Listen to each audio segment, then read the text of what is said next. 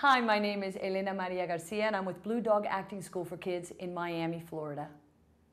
In this clip, I'm going to give you some film acting tips. It's very specific. You must stay within where the camera is. A director will tell you, this is where you stand, this is specifically how far you must move your head, your body, etc. You're very limited to what your freedom as an actor is compared to being on stage. Less is more. Sometimes you might actually have a camera right up against your face like that.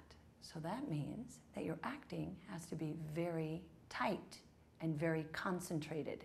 You're not going to be all over the place because then it's really bad. All right?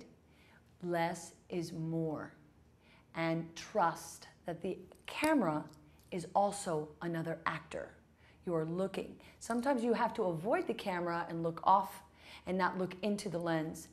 There are very specific styles, and it all depends on the style of the movie, the style of the commercial, the style of the infomercial, whatever you are filming, and you have to understand what it is and play it. I'm going to give you an example of acting for the camera correctly. All right?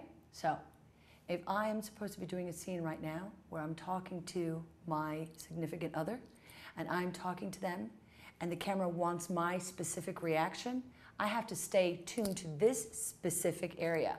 But if I decide I'm going to lean out, I'm out of frame. Which means now the director is not very happy, not just the director, but we have our script supervisor, we have the producer, we have everybody now is like, oh, we got to do that again. Don't get them angry. Don't get them angry. Stay within frame. Understand what your frame is. Don't leave it unless they specifically tell you to. And trust it. It should not get you nervous. It shouldn't freak you out. Nothing like that. Remember, you're a professional. You should know what you are doing.